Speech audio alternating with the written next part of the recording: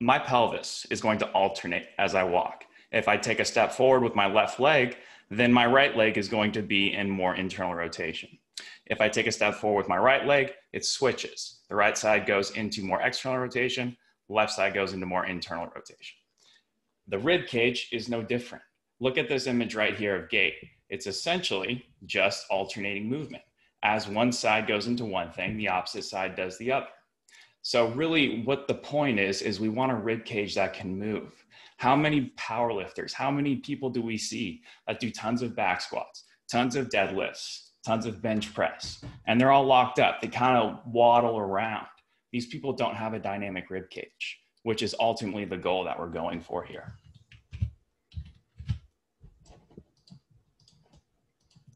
So why does the rib cage matter? Well, for a lot of the reasons I just stated, but it matters for athleticism as well. It matters for the ability to dissociate our pelvis from our rib cage. We're going to really struggle to do that if we don't have the ability to expand and compress our rib cage. We're going to really struggle to do that if we only do things in the weight room that promote stiffness in our body. That's why I think it's really important to have unilateral movement. And even when we're not in athletics, we still need the ability to alternate and reciprocate. Athleticism is still human movement. Human movement does not change whether it's on a field, a court, or you're reaching up for the cookie jar. We still need the ability to alternate and reciprocate our movement. So if we do care about athletics, and here if we have some strength coaches in here, we still really want to have an ability to rotate our trunk. There's a lot of anti-core training out there. There's a lot of anti-lateral flexion, anti-rotation, anti-extension training out there. But what that's doing is that's creating a stiff rib cage if we're only doing that. There's nothing wrong with those exercises. But if we're only doing those exercises and we're only doing things that promote stiffness, then we're not going to be able to get in positions like Lamar Jackson is right here. We're not going to have the ability to dissociate our trunk from our pelvis, which is naturally alternating, reciprocating movement. A couple of studies I wanted to cite here for you guys. Superior athletic performance was associated with decreased trunk control, which basically means that the more fluid the rib cage was, the more it could move, the better these people could get in and out of cuts and change direction. Faster athletes demonstrated greater pelvic rotation in their newly intended direction of travel. They're going to have a really hard time rotating their pelvis if they can't dissociate it from their rib cage. They're going to have a really hard time moving their pelvis in general if the rib cage doesn't move. These things are directly connected to one another. You cannot separate the rib cage from the pelvis. We're going to be talking a lot about the rib cage, but if you guys want to know more about the pelvis, look at my webinar, Weight Room Training is Gait Training Volume 2. That's on my YouTube. That goes into a lot more about the pelvis. Let's get into some biomechanics now. So now we know why it's important, but how is it important? So the rib cage biomechanics can be summarized by just breaking it down into two separate parts. So our upper ribs are pump handle ribs. This is our rib cage, like 1 through 7, but the top rib doesn't really move much, and that's going to matter more later. So if you imagine a pump going forward and back, that's essentially what's going on with our upper ribs. Our lower ribs, once we get into more of the infrasternal ribs, these are more of a bucket handle. This is going to increase in lateral diameter when we inhale. This is going to swing outward and it's going to swing inward. So that matters for when we start talking about which areas are going to be restricted and why. So just think upper, more pump handle, more increasing in anterior to posterior expansion, and bucket handle is more transverse lateral expansion. So I like to break things down into kind of three chambers within the rib cage. To keep things simple, I just want you guys to associate the upper rib cage, the front and the back, with T2 through T4. You can visualize that on that image right there. We're not really talking about the first vertebrae and rib because it doesn't really move a whole lot. So we're really concerned about T2 through 4. So when I say upper, and you'll see it all the time, that's what I'm talking about. The muscles that cross this area are primarily the mid and upper traps, the rhomboids, and the upper parts of the serratus anterior. That's more on the lateral rib cage. The lower is T5 through 7.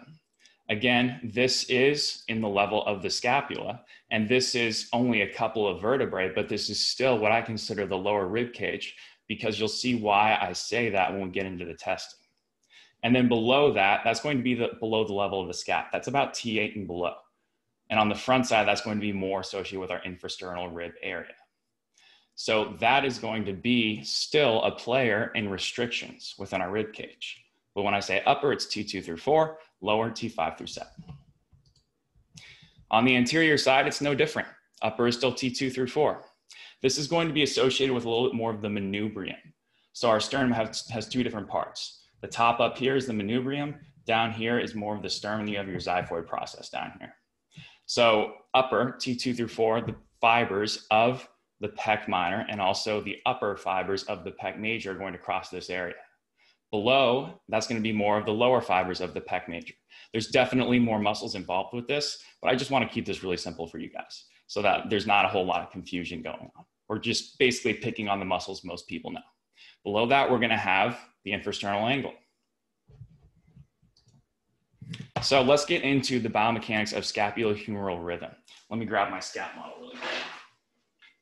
So when we start off from 0 to 60 degrees of flexion, that's from about here to here, our scapula is going to be in relative amounts of internal rotation. If you're having a hard time visualizing that, look at what's happening on that image right there. So as our scap goes here, which is internal rotation, our humerus is going to go into relative amounts of external rotation and turn out like this as we begin the process of upward rotation like so. So because the angle of the reach is pretty low here, the scapular external rotator muscles are going to be more eccentrically oriented, meaning our low traps, our mid traps, and our serratus anterior aren't really going to be firing. They're not going to be very tight at this point. So we're going to have a greater posterior expansion capability from about T7 to T12. That's going to matter when we start choosing exercise selection and reaches, degrees of reaches. Once we get into the 60 to 120 range, this is going to be more scapular external rotation and humeral internal rotation. I just want to drive home the point that this is all relative. So when we go from a degree of scapular internal rotation and humeral external rotation, as we get higher and higher, the humerus is going to roll into more internal rotation as the scapula continues to upwardly rotate, but it's in relative amounts of external rotation. So we're going to now have those scapular external rotation muscles become more concentrically oriented, meaning that we're going to have a harder time getting air posteriorly and laterally because the scaps are upwardly rotating, because we have more lateral compression through the serratus anterior, and because those rhomboids and other scapular external rotation muscles are becoming more concentrically oriented.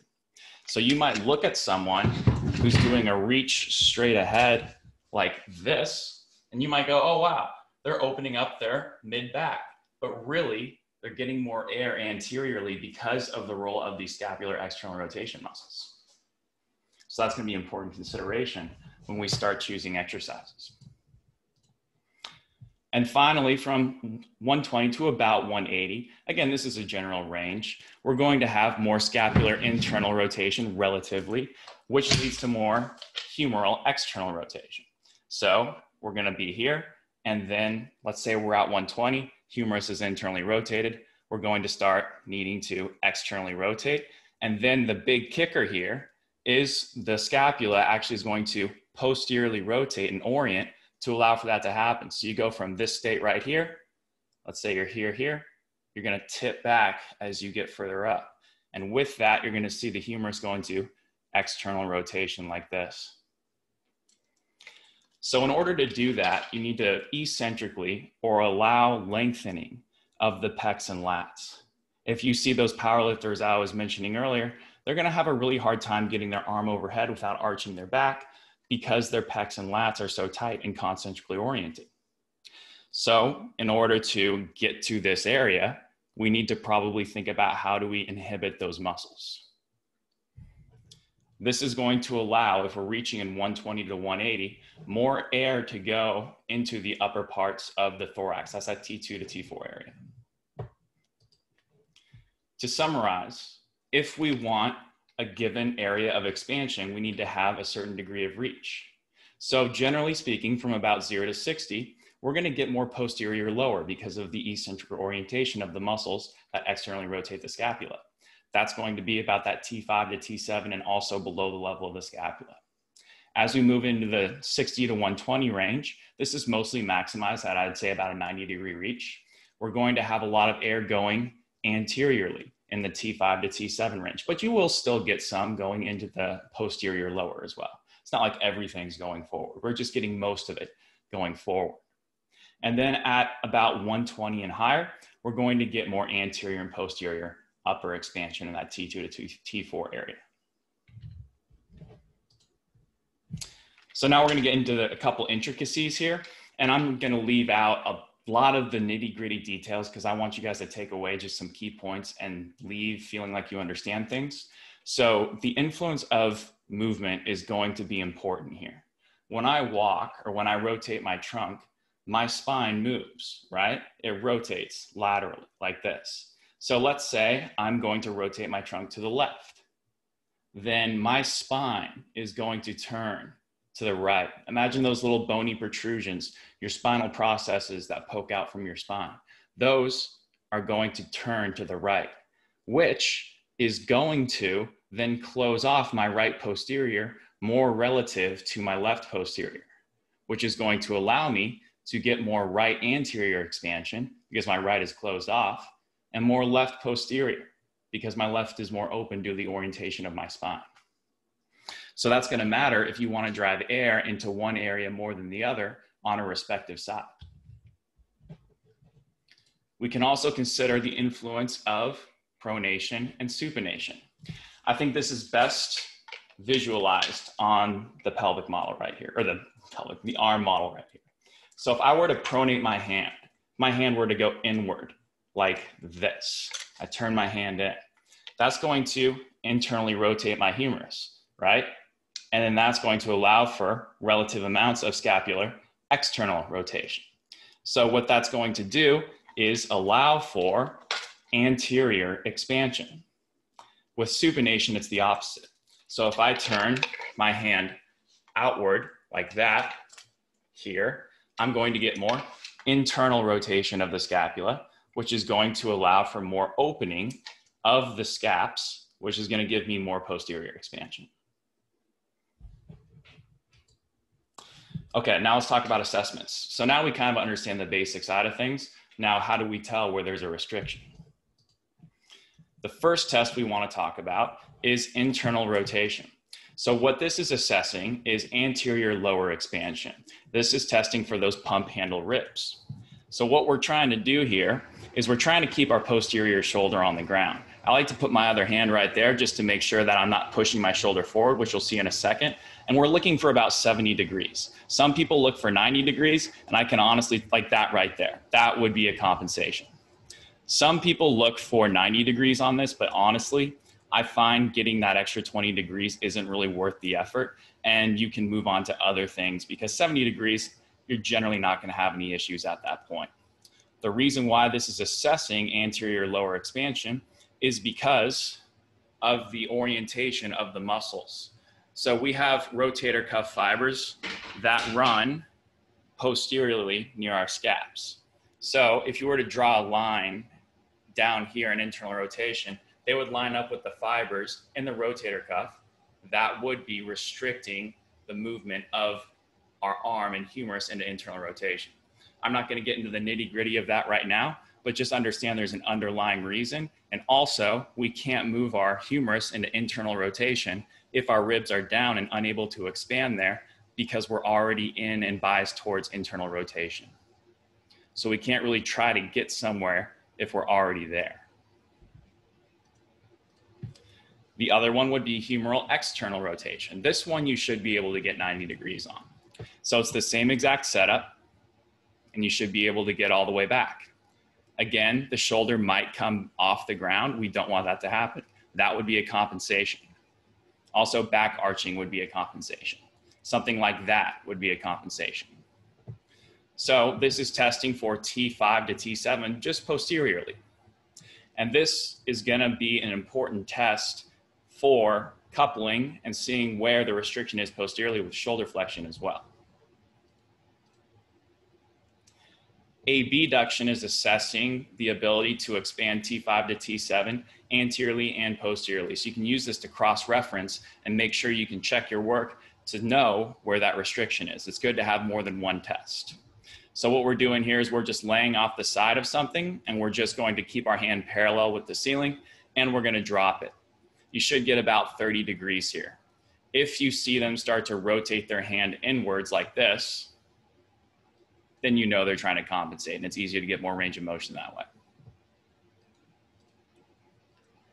Humeral adduction is assessing upper portions of our rib cage, both anteriorly and posteriorly.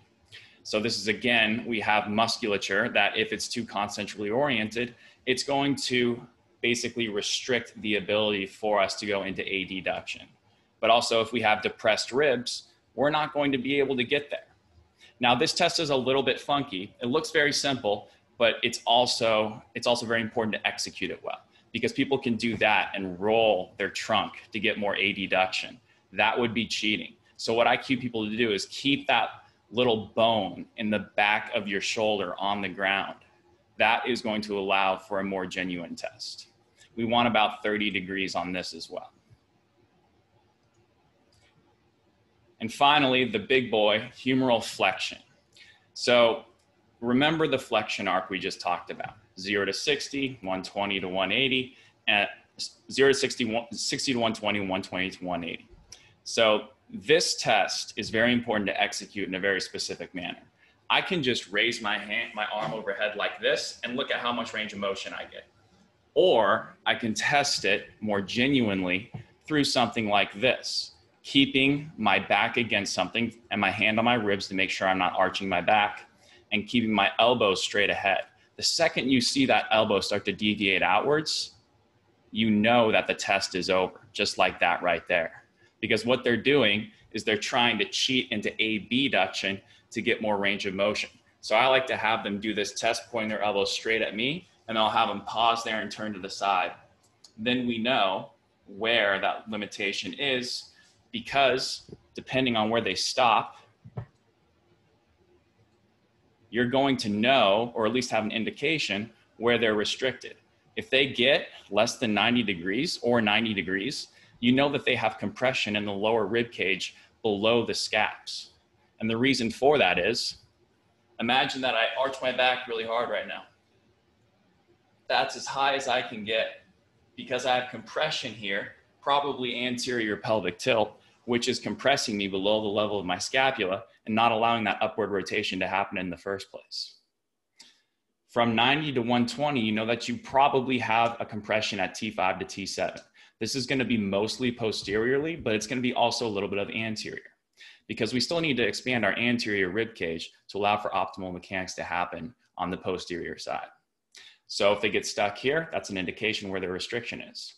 And then after about 120, you know that they have a compression in the uppermost parts of their rib cage. This is going to be that T2 to T4 area. Again, mostly posteriorly, but a little bit of anterior. You would just take this and cross-reference with other tests to know for sure where it is. Okay, so let's say we understand the biomechanics. We understand where the restriction is. Now let's talk about actual exercise selection. We're going to talk about a couple ground-based things first, and then we're going to get into more dynamic weight room movements. So the number one thing we want is the stack. If we don't have this, we don't have anything. We need to be able to get our pelvic diaphragm and thoracic diaphragm to basically stack on top of each other. Therefore, the name stack. So what that allows for is proper expansion upon inhalation and compression upon exhalation. This basically just means when we inhale, we should have circumferential expansion. We should have the ability for our rib cage to expand 360 degrees. And our pelvis should also open like this to allow for the pelvic floor to drop upon inhalation. That happens in a good stack. But if we're pushed forward, like in the picture on the left, then that's not going to happen as easily. We're not going to be able to ascend and descend respectively upon inhalation and exhalation. A really good initial movement is something like the rock back lat stretch right here. Excuse me. So this is a fantastic movement. And this is going to be the beginning of me explaining how gravity influences things. So imagine gravity pushing down on me right now. Where is the air going to go? Air is a gas and it follows the path of least resistance. So because gravity is pushing down, I'm going to get more air going anteriorly here. Relatively, I'm still going to get some going posteriorly, but because the angle of my reach, 120 degrees, I'm going to also be getting more upper rib cage expansion. So if you want to get anterior upper rib cage expansion, this is the move. And this is also a great exercise to inhibit a very restricted lat that might be limiting the upper portions of shoulder flexion above about 100, 120 degrees. This is another great exercise, more so aimed at the pelvis, but I like this because this is also great for a low reach. So notice how I'm reaching not in really any shoulder flexion at all, definitely less than 60 degrees here. And because gravity is acting down on me, again, more posterior expansion. I'm getting my hamstrings on to tuck my hips to allow for no rib flare, but also to bring my pelvis back out of that anterior pelvic tilt orientation. And this is just quadruped breathing. So for this, I'm getting a 90-degree reach. Ideally, I'm keeping my pecs off. That's why I slightly unlock my elbows. And then I'm just going to breathe in this position right here. Most people, when you do this, they round their back so much. It looks like, you know, the cat camel exercise. We do not want to do that here. Why? Because we would be depressing the sternum. We would be downing the pump handle and doing this right here. This is not what we want. We want a nice, even neutral spine, and we want the ability to expand that pump handle. That's the whole point of this exercise. So if we're just going into the cat-cow, we're not getting what we want out of this. So here's an example of how this stuff works. Do you guys hear that? Yeah. And it's due to feel restriction. Yeah, I can feel like my shoulder blades like messed up and it doesn't move right. Yeah. 90 degrees of shoulder flexion. Okay. Care about that right now. We want to see this improve. Oh, this one's definitely better. Do you remember how stuck you were? Yeah, it's like here. Yeah. Yeah, man, that's awesome. You know what we did? All we did was the rock back lat stretch. And we got both of those things. This is all we did. One set of 5 breaths. This stuff works. You just got to know what the restriction is and what you want to get out of it. Oops. Okay, so crawls are another great ground-based activity that can give us some expansion that we're looking for. This exercise. Inchworm crawls are fantastic because look at how gravity would be acting down on me in this position right here. Because I'm flipped inverted, I'm going to have gravity push down and give me relatively more amounts of upper rib cage expansion. A bear crawl would just be like that quadruped position. You would be getting a lot of anterior expansion. And then finally, crab walks. This is just a crab walk hold, but you guys get the idea. This is going to bring my shoulder blades together, right? So I'm not going to be getting a whole lot of expansion between my shoulder blades. I'm going to be getting it a lot below the level of the scap. So this is a great position also to get some hamstrings and hip extension, but also drive that expansion posteriorly because, again, think about gravity. Gravity is a huge player that most people don't consider as much as they should. Our hip. Carries are another great activity that aren't super demanding a lot of the times, but they're going to drive expansion in the areas that we want. A suitcase carry, like right here, is going to be great for getting relatively more amounts of anterior expansion. You want to keep the bell away from you. You don't want to just have it hugging your side. And then you want to make sure that the other arm swings. A front rack position is going to give us relatively more amounts of posterior expansion. So right here, you can do single arm, double arm, it's up to you. But I'm gonna be getting more posterior expansion due to the placement of the load. Let's talk about weight room stuff now. So I'm gonna make a couple of notes right here, right off the bat. When we load ourselves with any amount of load, we have to compress.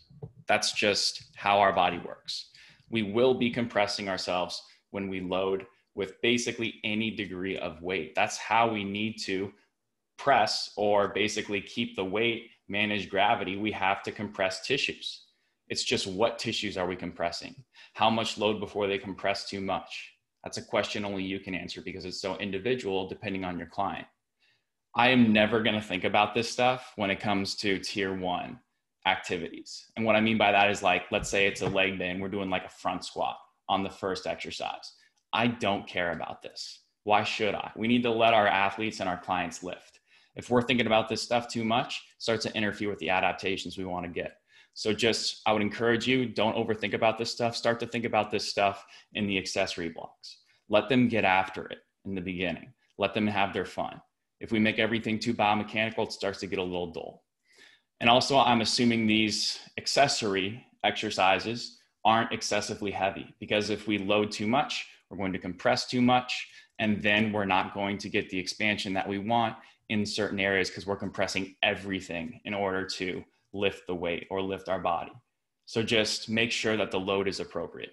Unless you're seeking an adaptation that requires you to compress. It's all about the context. And I'm also assuming on these things, you're inhaling through your nose on the eccentric, exhaling through your mouth on the concentric. Definitely should be breathing throughout these things. If we're holding our breath, that's a big problem.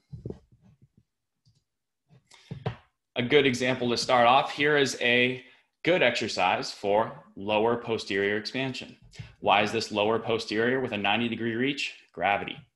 And also because I am essentially just doing this row. So let's imagine right here, this position. I'm digging my heels down, I'm getting some hamstrings, and then I'm going to exhale and I'm gonna come up. Inhale, I'm gonna come down. What am I doing here? I'm trying to keep my stack. If I lose my stack, I'm gonna be in trouble in terms of the expansion, maximizing the expansion I wanna get. So this is gonna help restore some humeral external rotation, some shoulder flexion, and a little bit of internal rotation due to the degree of the reach. These things aren't always black and white.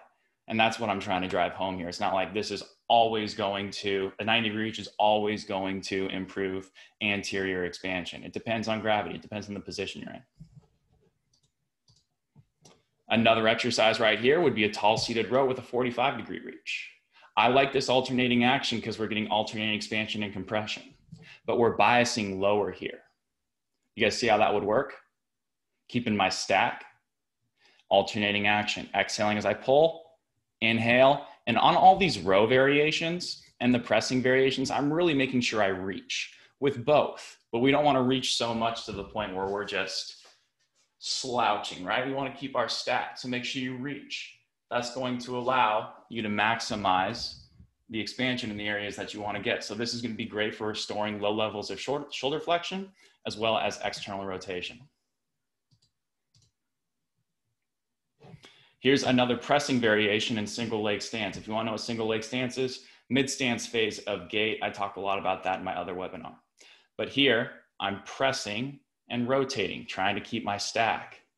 I will say on this, if you guys ever try it, make sure you don't pull that too far back because you will lose your single leg stance if you're letting that cable come too far back. So this is going to be great for restoring external rotation, shoulder flexion, because it's about a 60-degree reach. You might also get some internal, assuming your pec's not compressing the crap out of your anterior rib cage. For lower anterior expansion, notice how I'm in this relatively kind of prone position, right? Where gravity is acting down on me. This is just a basic one arm supported row. How many times have we seen this exercise? A ton.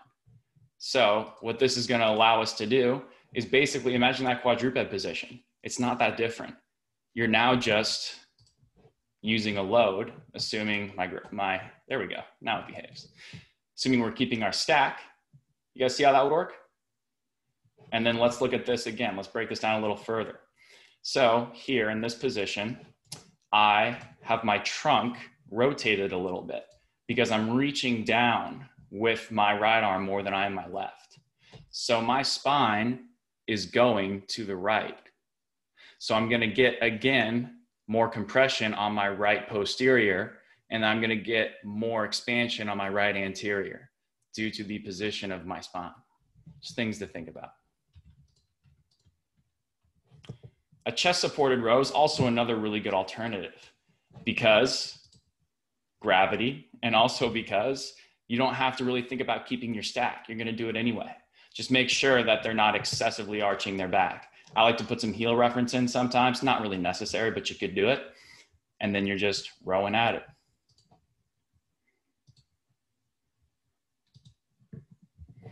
This is a really fun row. I love this row. This is single leg stance. So I'm feeling some adductor, I'm feeling some glute med, and I'm just rowing away. I'm getting after it. You can load this up. And this is great for getting some anterior expansion, alternating action. I find people really like this one. You guys starting to get the theme here, starting to get the idea? Let's talk about upper expansion now.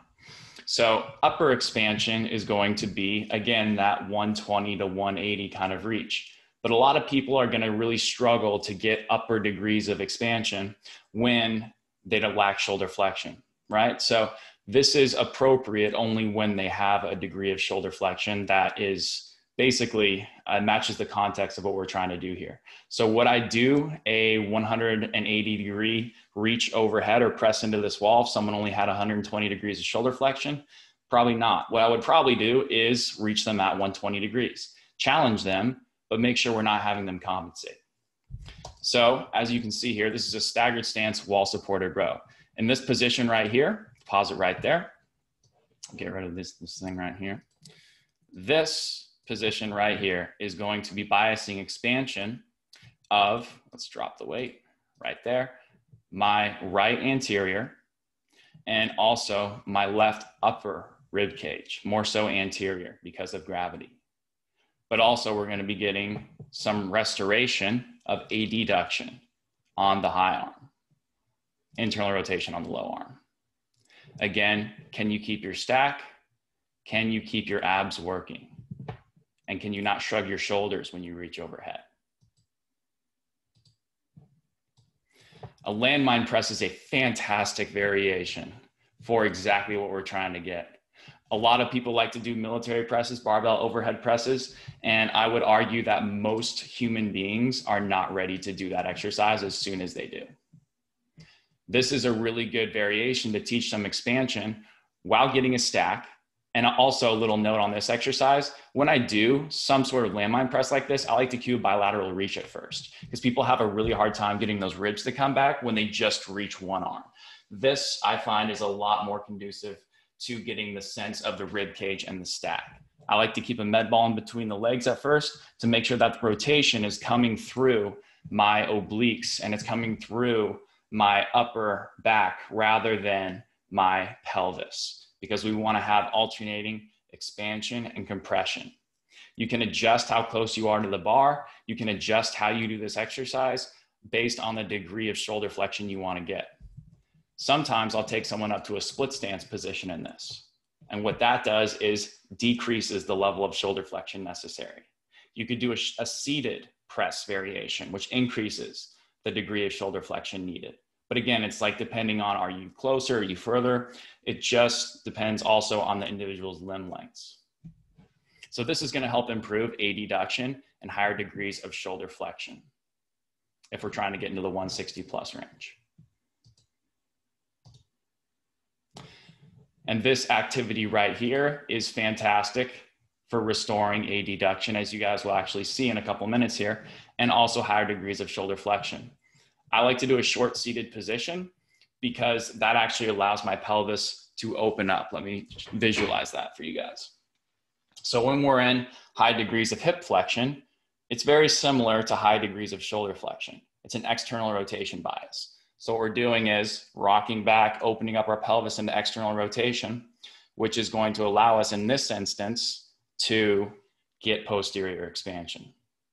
If we were in an anterior tilt, that would be really hard. So when we do seated positions like this, what I'm cueing is a feeling of the sit bones. Those are those bony protrusions in each butt cheek. That's your ischial tuberosity, both of these guys right here. If you can feel those while you do an activity like this, or even just when you're seated during work, that's an indication that your pelvis is in a pretty good state. If you can't feel your sit bones when you sit, then that's generally not the best thing. Just a little posture tip for you right there. This is another variation. I love this because it's inverted, right? Just the opposite way of an inchworm crawl would be. So here I'm digging my heels down into that bench so I can get my hip extension. This is a big bang for your buck activity. It's kind of a pain in the ass to set it up, but this is a great bang for your buck activity.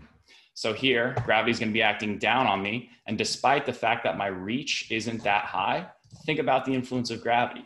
Gravity is pushing down on me. So I'm going to get relatively more amounts of humeral adduction here. But again, I'm doing a bench press. Is it really going to restore that much? Well, it depends on the load. If you want to make it more corrective in nature, I'm not the biggest fan of that word, but I think you guys kind of understand what I mean by that. You could make it less weight and more of an active reach. And that applies to a lot of these exercises. So you can also adjust the degree and the height of the box, which is going to allow you to then sense more or less hamstrings. If people have less hip extension, you probably need a higher box, or else they're going to start to arch their low back too much, and then you're going to lose your stack.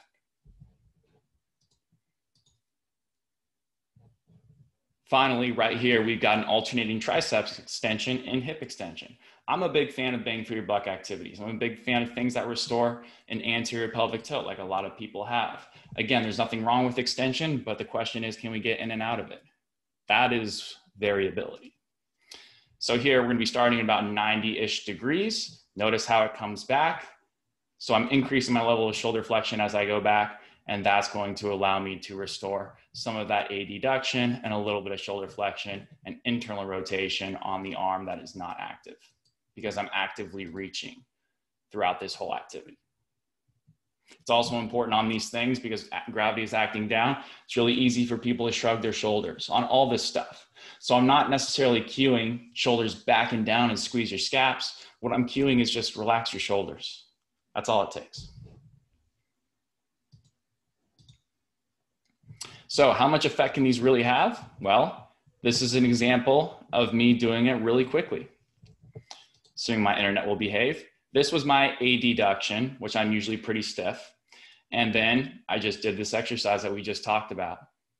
Did about 12 reps, retest, boom. Again, it depends on the load. Look at how much weight I'm using on that stack. That's not a ton. So this is really best served in the accessory block of things. Like I said earlier, I'm not going to be thinking about breathing in a front squat, a bench press, things like that. We got to grip it and rip it at the beginning. Here's another example. We did some, it's not shown in this video here, but we did some banded rows. So let's listen to this. When I rotated this one back when it's on the ground, like sharp discomfort through there as it rotated till about right here, and then. That's nice. And how was that? Was that any better? Any less painful? Yeah. Good.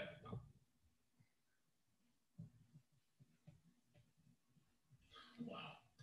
And then he was good. Just one set of 5 banded rows. Is it going to be that easy for everyone? No, it's not. I don't want you guys to think you're going to work magic on everyone. Some people need more or less help and more frequency. Some people need more input to change their output. What factors it depends on is primarily age and genetics. I find the younger someone is, the more pliable their body is. They can make these changes crazy quick.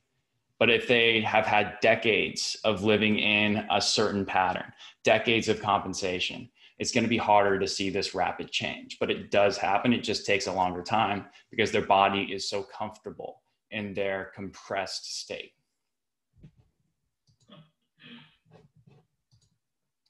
So you might be asking what order, or is there an order we should do these in? There is. How do I progress these? How do we progress these to get the expansion we want in other areas? How do we know when and why we should progress things?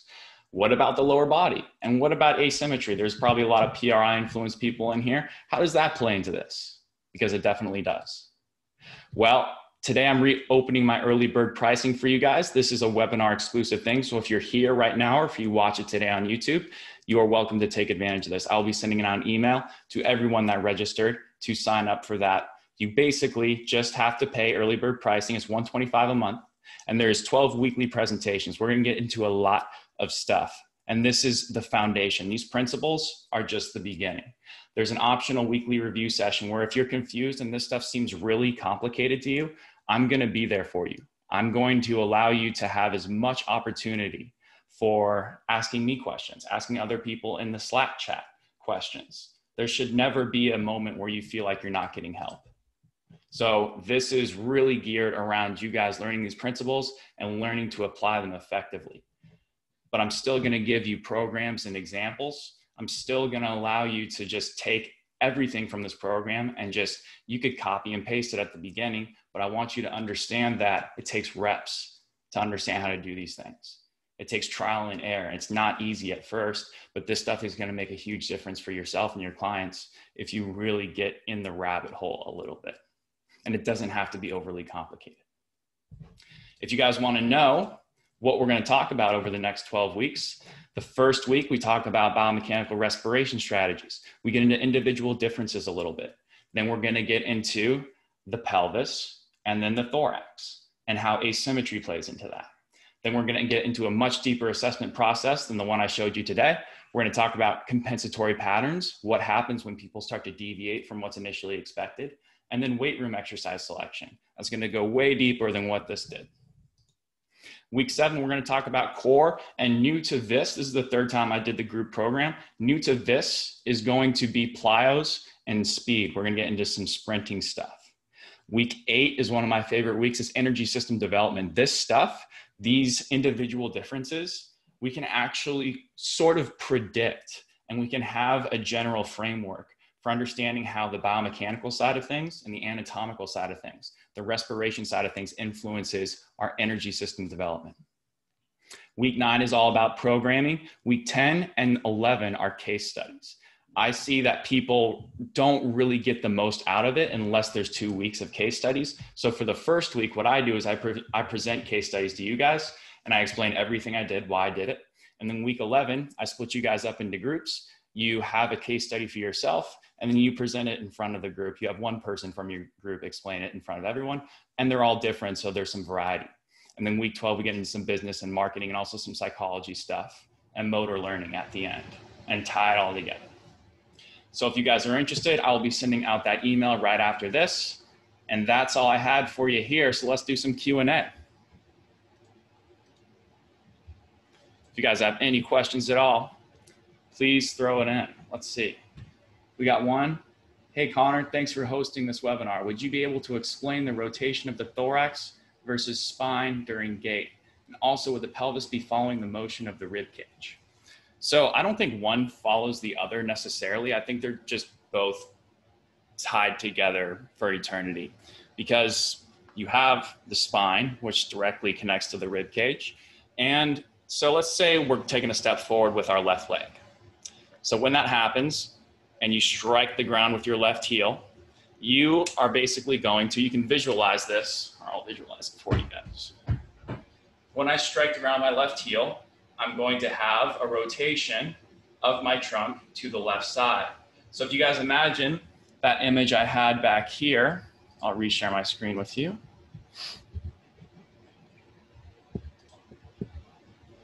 This image,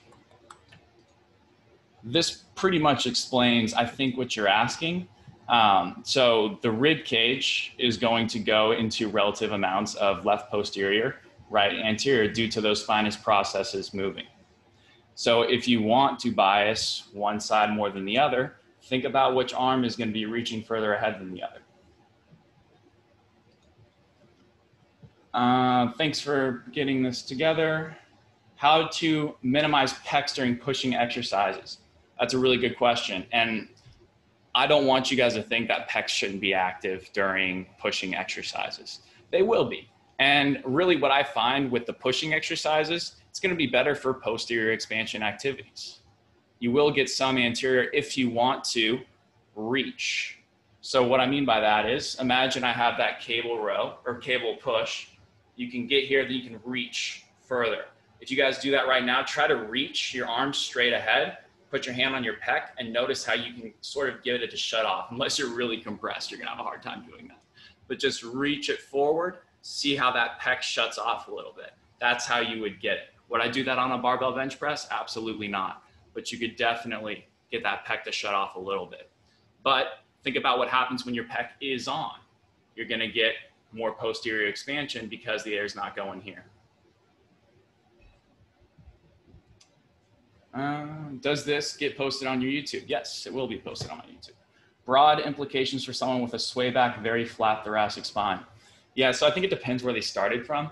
I get into this specific thing a lot in my course, but ultimately if someone has a very flat back, they probably have a counternutated sacrum, meaning that they're here and their sacrum tips back. So you see how that would have a flat back, whereas I'm a presentation of the opposite. My sacrum is forward, which increases my spinal curves.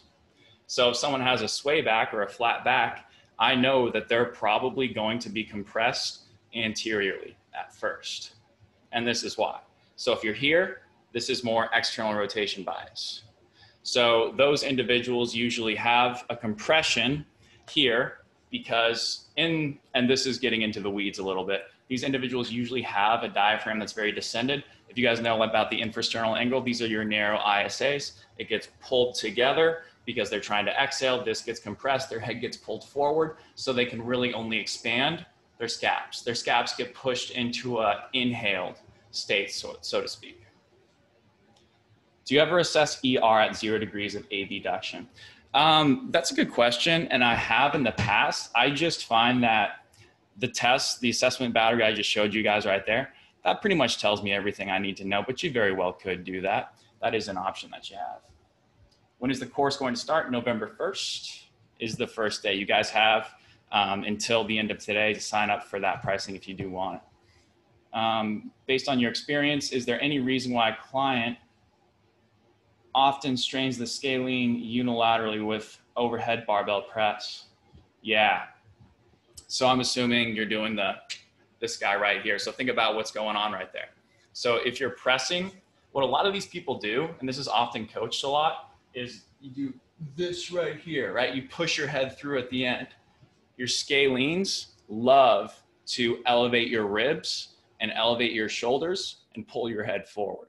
So that's probably what's going on. I would imagine that person doesn't have the shoulder flexion necessary, and they're probably pushing their head too far forward.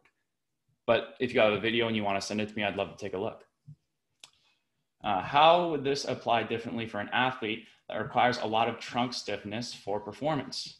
Well, then stiffen them up. That's what I would say. So when it comes to athletes, I usually have a given range that I want people to live in. So for example, if I have a sprinter, they really need to be in an anterior pelvic tilt. If I got them out of that and I got them into a neutral pelvis, I would probably be inhibiting their performance. So the same thing applies for this hammer thrower. If they need to be stiff, I think we need to train them to be stiff, but have a degree of variability present to where it's not a red flag. So for example, if this individual needs to gain stiffness, but his shoulder internal rotation is 10 degrees, that's a problem. But can he get his stiffness, and however you're measuring that, maybe it's his performance, and he can get to maybe about 40, then I'm probably not as concerned, but it depends on the individual where they're starting from. Did they have an injury history? Things like that. Oh, and I'll also add to that, in the off season, I'm generally going to try and get people back to more neutral. In season, why would we want to take them out of what makes them successful? If there is unilateral compression of rib cage, does that also manifest in a static postural assessment of the feet? Will you see pronated feet when one side is extended? That's a great question. It really does depend and what layer of compensation they're in. But I will say this, if they have an anterior pelvic tilt orientation, that biases the femurs into internal rotation like this. So what you often see is a pronated foot in that position. What you might see if the anterior pelvic tilt is too excessive is really limited shoulder flexion. What you also see on the opposite end of things is this presentation right here, this inhaled pelvis, which biases the femurs towards external rotation. And then you have more of a supinated foot in most cases. And then those individuals are the ones that have that anterior compression. The people that are like this, like me, have that posterior compression. Thanks for doing this. How might you alter that lat opener for a power lifter who might need a bit more anterior to posterior expansion? You could do some variation of that in a sideline position. Now, what you could do, you get creative with it, right? It's just all about the principles. You can get them in a sideline position and you can have them turn and pull on something like a squat rack. That would be one way to do it. You could also really, like, ultimately, because of that, the position and influence of gravity, they are getting anterior expansion. If you wanted to get more posterior expansion, just get them in a different position where gravity does that.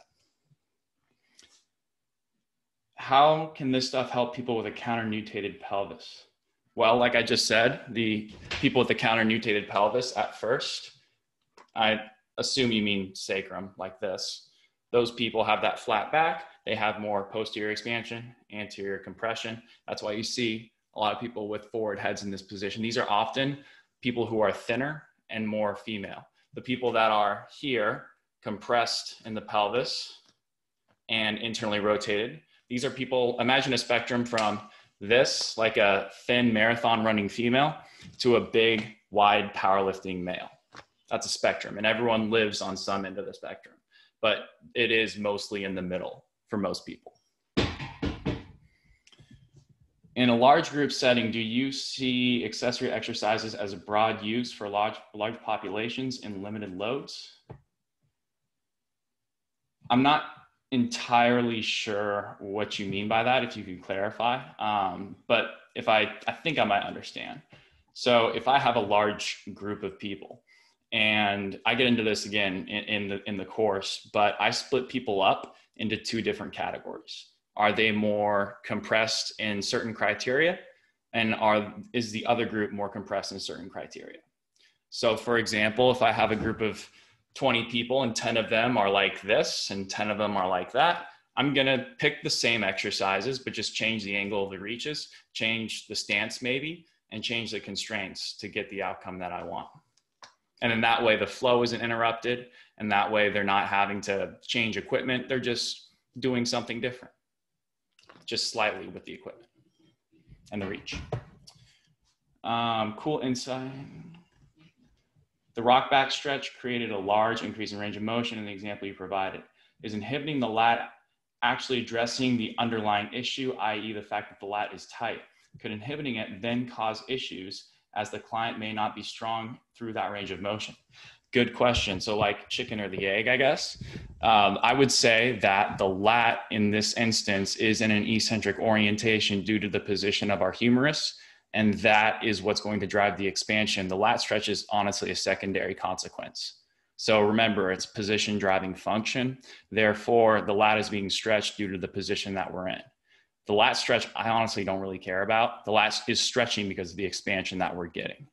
And then that's a secondary consequence. And then once they have that range of motion, we do want to train them through it. So if I can get them to own it, we're going to put them in a row or a press variation like a landmine press or that short seated pull down, get them to own it. Thoughts on hanging to improve shoulder flexion? I like it a lot. I just don't think most people are ready for it at first. Again, the population I work with is just different than a lot of people, but I find with athletes, they can benefit from it a lot. People who are very stiff, general pop, tend to really struggle with it. And this is what I would recommend. If you have someone that has about 100 and probably over 120 degrees of shoulder flexion, they're probably gonna be able to hang okay. A single arm hang from a pull-up bar is even more intense, but it's also, I view, sort of a progression. But if someone has very, very limited shoulder flexion, like let's say 90 degrees, what I'm gonna do is I'm gonna put them in a hang in just this position right here. Because gravity is going to act down on me, I'm gonna get hamstrings, posterior tuck, expansion below the level of my scaps, where that 90 degrees of shoulder flexion is an indication that I have compression there. And I'm gonna have them breathe. And then I'm gonna have them slowly with other exercises increase their shoulder flexion until they can get to a nice overhead hang. But hangs are sweet, I like them. Is it possible to have limited hip internal rotation and not external rotation in anterior pelvic tilt? Yes, it is. And that would be a secondary consequence, compensation. So when you're here in this nutated sacrum, what you can do is you can have a secondary compensation where you concentrically orient this stuff back here. So you get this awkward sort of bending of the sacrum, and you get this really compressed individual who's now compressed from the front and the back. And in that instance, you want to restore what they should have. So if I'm someone who should have internal rotation, I want to give myself that first, then fill in the gaps. How about strategies for lateral rib expansion? If you want to get air laterally into your rib cage, I would say have gravity act on you in a way that's going to expand you laterally. If I'm on my side, I'm getting lateral compression. Gravity's acting down on me to compress me from side to side. If I'm on my back, gravity's going to flatten me out like a pancake. I'm going to go here, and then everything's going to kind of spread out. Another activity that I really like for lateral expansion that's pretty effective is, I'll just show you guys right now. Get on a couch or a Bosu ball, lean over it, boom. Just hang out there and breathe. I actually think I have a post on that on my Instagram page somewhere. I think it's the lat stretch post. Any other questions? These are great questions. I like this a lot. While individualization is obviously very important, can you speak to any trends and limitations and compensations you might see in different populations? Might make for an easy starting point. Yeah, so if you've got, I just look at the person and just give them like a very quick assessment. If you don't want to take them through everything, just do internal, external rotation, shoulder flexion. And that's going to give you a pretty basic idea of where you are. And understand if you have a group of people, it's hard to take them through a full assessment. I get into shorter assessments within my course, but when it comes to certain populations, I find the older someone gets, the more compressed they are because they're starting to lose the battle with gravity. So people hunch over as they get older because they become more and more compressed. So the younger someone is, generally I find they don't have issues and they're going to clear up pretty quick. The older they are, it's going to be a little bit harder. But I'll also, this is kind of a tangent, I'll also say this, someone's posture, someone's visual posture, let's say I have a hunchback posture and I'm 70 years old and I'm walking around like this. Is this ever going to improve? I don't think so. I don't think you're ever going to get this person to look like this. It's going to get better, but they're never going to be able to fully stand upright because they're stuck there and they have been for so long. So I would say that if someone's young and has a weird postural abnormality visually, you can probably clear that up. The older someone gets, the harder it gets. But when it comes to different populations, I think athletes tend to really thrive in anterior pelvic tilt. They tend to be very compressed and limited in internal rotation pretty much across the board. Very few times do I see an athlete who has full IR because they have to compress. When you're an athlete, you compress, and that's okay. There's nothing wrong with that, but can you get in and out of it? That's the question. What other considerations are there for a person who is hypermobile, but still has a compressed upper thoracic? Yeah, you do see that a lot. If you guys see wild, crazy results in the lower body, like you might think they have laxity, so to speak, it's probably because they're starting from an anterior pelvic tilt orientation. The reason why anterior pelvic tilt happens so much is because people are trying to go forward. Like human beings are trying to survive, reproduce, and go forward. So if we're trying to go forward and we can't do that on our own, we're going to find a way to do it. That's the summary of it. So if we start in an anterior pelvic tilt position on the floor and we're doing like a straight leg raise, look at what happens. I'm already starting in hip flexion. What I'm probably going to do is roll my pelvis back in order to get more range of motion. If I have really pretty much lax hamstrings, it's going to be easy for me to get a crazy straight leg raise, but I'm not actually going into internal rotation. That's kind of a tangent, but ultimately, if someone's hypermobile but is still compressed up top, then they probably need to regain the ability to control their range of motion, get out of their likely anterior pelvic tilt down below, and they probably need to start with lower posterior expansion activities. How about a scoliotic client? Yeah, so if someone has scoliosis, that would probably play into the asymmetry thing. I'm not a physical therapist, so I don't really, do that. But if I did have a physical therapist I was working with and I was cleared to pick some exercises for this person, think about trunk rotation, think about the influence of reaches, and think about how you want to train that person. But also, I would say, think about clearing people bilaterally. Most people have bilateral limitations, so we want to clear those before we get to the nitty-gritty underlying asymmetrical stuff. What are some common restrictions you see amongst powerlifters, and to what degree do you suggest fixing them in order to not hinder performance? They're really stiff. I think you guys have seen that. They're really, really stiff. They're going to be super limited in IR. They typically have full ER, and the reason for that is a secondary compensation. They're usually, I'm talking about guys here, but girls are also usually probably the same thing. Limited IR, they're probably going to be more limited in ER because of a secondary compensation, but guys usually just like me. I had a powerlifting phase, full ER, really limited IR, really limited shoulder flexion because they compress themselves so hard. Typically, powerlifters are those people that are doing barbell squats, bench, deadlift all the time. So they need that stiffness. I say it's like any other athlete. At what degree are we okay with them not passing the tests? And what degree do we want them to pass the test in season? So if they're really far away from a meet, they probably want to pass them more. If they're coming up to a meet, probably a little bit less. So it just depends. Can they get in and out of things? And it's going to be variable. Someone who has a ton of injuries in the past, I probably want them to, let's say internal rotation, I probably want them to get to, 60, 50 degrees or so. But if someone has pretty much no injuries, they're like LeBron, they don't really get hurt, then I'm probably going to allow them to get away with more. Let's see. That's all I got on questions. Anything else? These are great questions.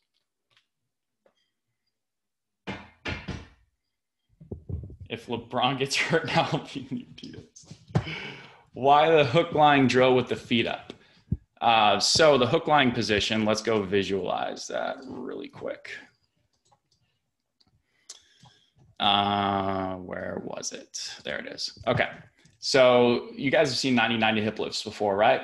90-90 hip lift is 90 degrees of hip flexion and knee flexion. So what that's doing is it's the limb arc for the pelvis is really similar to the limb arc for the shoulder. When you're here, you're in internal rotation. That's bias, just like in here, internal rotation of the humerus. So when I'm in a 90-90 hip lift, I'm biasing IR. Due to the degree of my hip flexion in this position, I'm biasing myself towards more ER and a counter-nutated sacrum. So if I wanted to restore nutation and IR compression, I would do more of a 90-90 hip lift when I'm talking about the pelvis.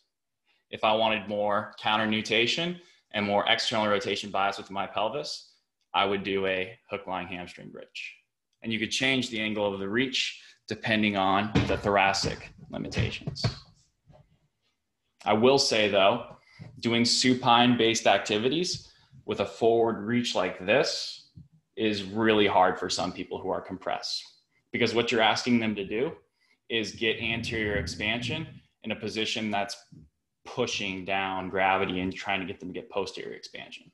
So I would say if someone's really having a hard time, that's not a position you want to put them in. Side lying is probably a good spot to start.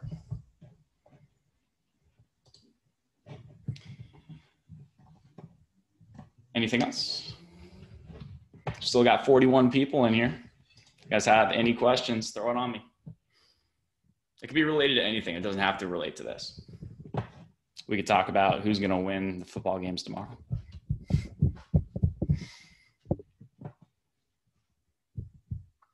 '99 hip lift mutation. Yes. So it's relative, right?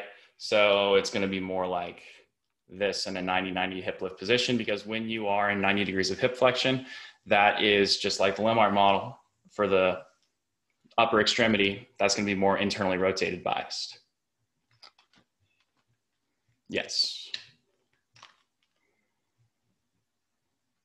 So I actually don't do the one-on-one consultations anymore. I used to, but I like the group program more. I think it's just more engaging, and it's better for the individual too, simply because there's other people they can bounce ideas off of, and it just takes way more time. So I just prefer the biomechanics group.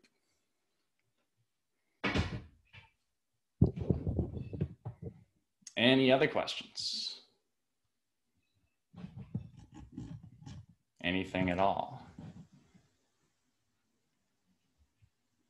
No person. I'm not sure what you mean by, oh, you mean like one-on-one trainings?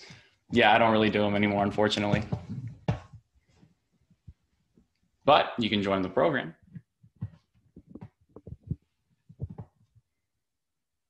If you guys have any questions about a specific client, you're also welcome to ask that. What exercises would you recommend for a powerlifter to increase their IR? Basically, anything that I had on this right here, things like this. Powerlifters don't really like to lie on the ground and breathe a whole lot unless they're really broken, because then they just don't have a choice. So things like this are going to be ideal. And I would really cue a reach here, lightweight, accessory blocks, stuff like this. Things that allow them to feel like they're doing things and they're not bored on the ground.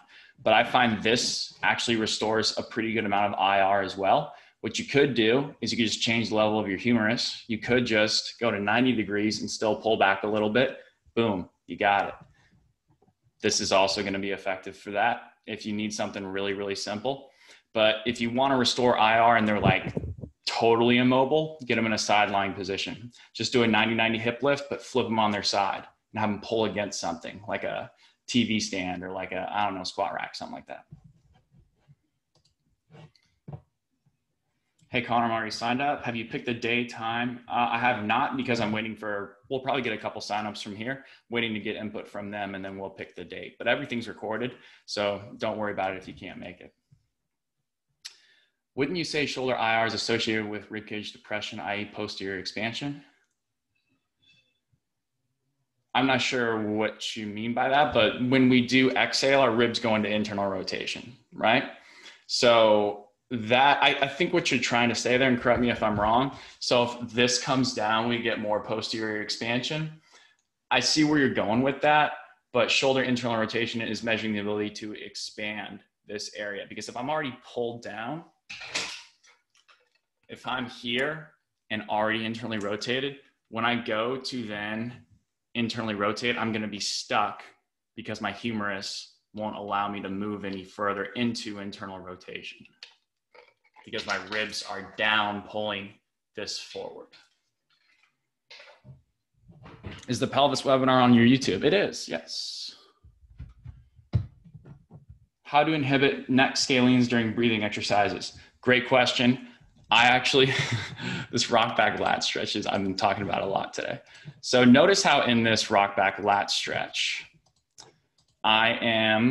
this is actually some pretty good information. I didn't get into it with For this you want to rock back. But when we do reach our humerus above about 120 degrees, what ends up happening is our cervical spine rotates to the same side. So we're going to have, it's kind of like this. This is what happens. So it's very slight. You don't really see it, but that is what's happening to a slight degree. So the reason why I'm turning my head to the left here while I stretch out my left lat is because I'm training eccentric orientation of the tissues on my left neck, because the tissues on my right neck are generally the ones that help rotate my head to the left. So I'm eccentrically orienting the other ones on my left side, which would turn my head to the right. Now, this position right here is really good for inhibiting a neck, assuming they're not shrugging into it like this. So what you could do, another example would be like an incline arm bar. Get them on a bench, get them in an arm bar like this, and just have them sit there on the incline bench, reach, turn the head to the same side. That could work really well too. And ultimately just anterior rib cage expansion is going to help them get those neck muscles to kick on, because the neck muscles that do elevate the rib cage attach on the first two ribs, like the scalene, the SCM loves to pull up on the rib cage when we can't get air into it and we can't use our diaphragm. So to improve IR, we want anterior expansion, yes. What type of core exercise do you recommend most from a performance standpoint? I think that's a really heavy context dependent question. I think, yeah, that's really hard to answer. I just really like to train rotation. I like to train people to what they don't have.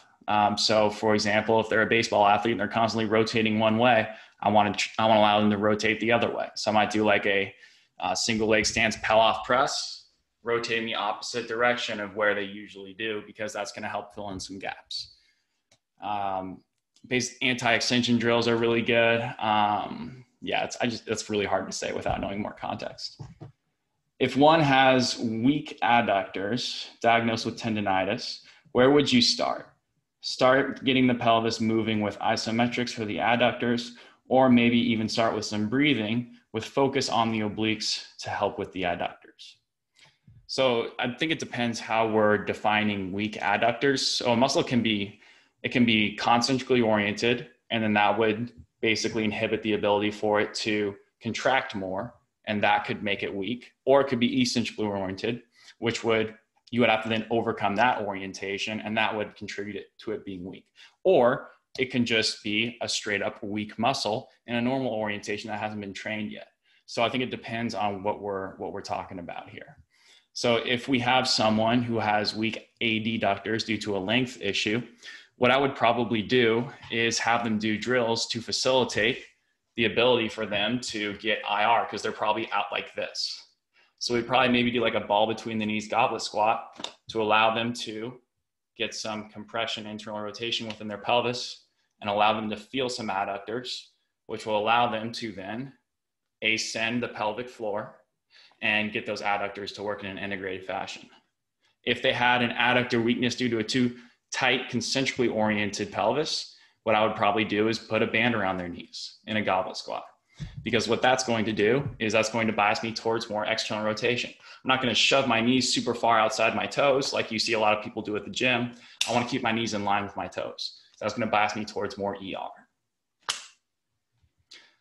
And generally, I just think it's important to train the adductors eccentrically and concentrically. I get into that a lot more in the course, but ultimately, you can do that in a variety of different ways, like single leg stance activities, split squats, depending on the degree of hip flexion you're in.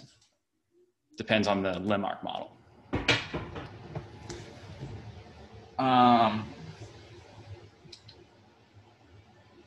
You could do isometric stuff too, like a side lying adductor pullback, if you guys have any idea what PRI does with that. Which part of the rib cage would you want to free up if you wanted to increase your arch in a barbell bench press?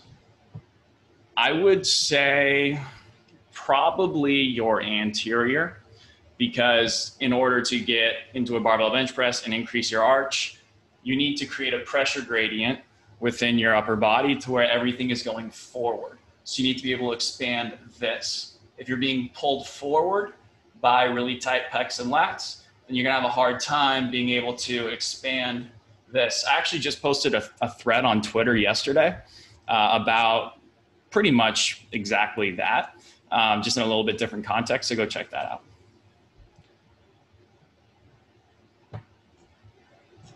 Any other questions?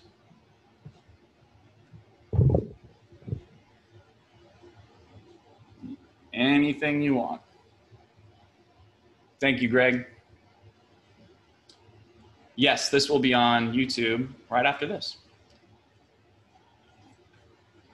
If TFL or iliacus or psoas is on one side, lying adductor pullback, what to do? You mean if you feel those muscles in the side lying adductor pullback, what to do?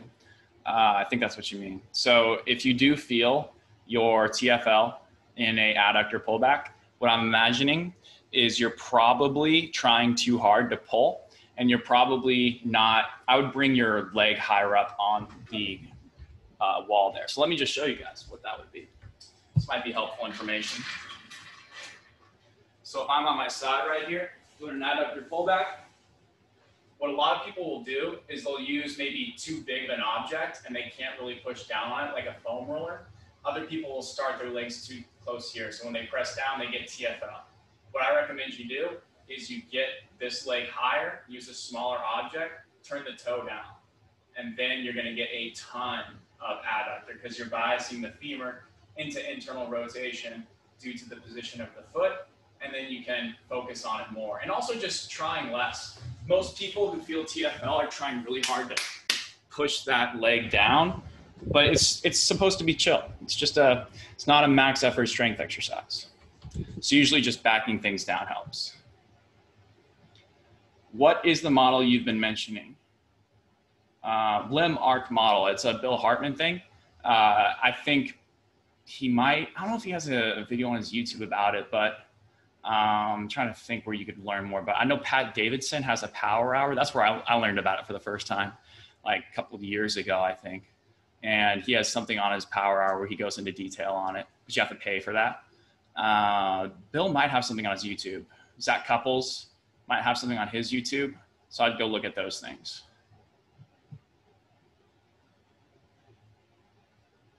Any final things, guys? Thank you guys for coming, by the way, and sticking around. Just got 29 people in here. Going once. Going twice. Okay, if you guys have any other questions, you can reach out to me on social media. I'll get back to you as soon as I can. And thank you guys for coming today. I genuinely appreciate it. I hope you have a good rest of your day. See you later.